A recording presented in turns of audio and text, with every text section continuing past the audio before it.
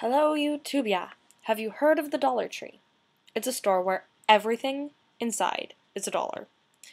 That makes it a very useful place for people like me who happen to not have a very large amount of spending money. On a recent trip to this wondrous place, I made 2 very important purchases.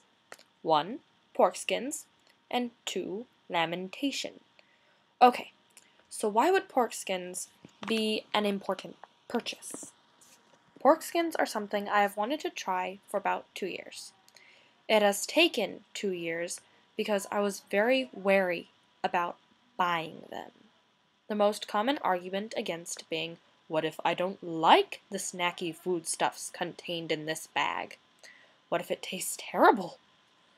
The truth, which I find not hard to admit whatsoever, is that I absolutely, unashamedly, through and through, find pork skins to be disgusting.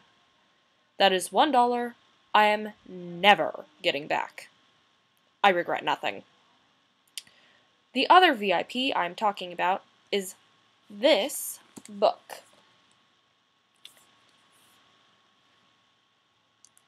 It is by Ken Scholes. The advance praise on the cover, right there, is by Orson Scott Card.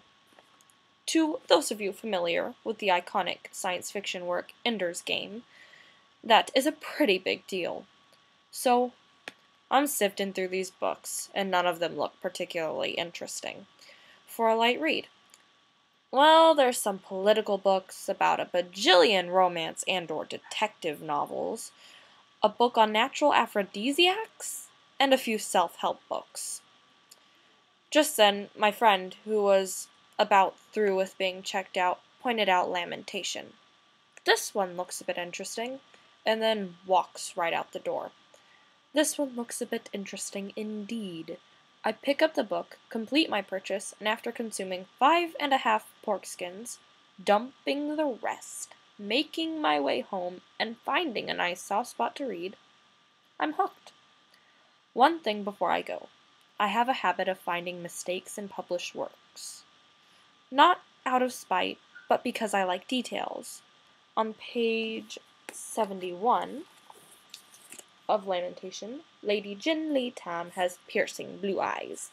But on page 121, her eyes are blazing green. Anyway, I'll keep you posted. Have a lovely day, AG.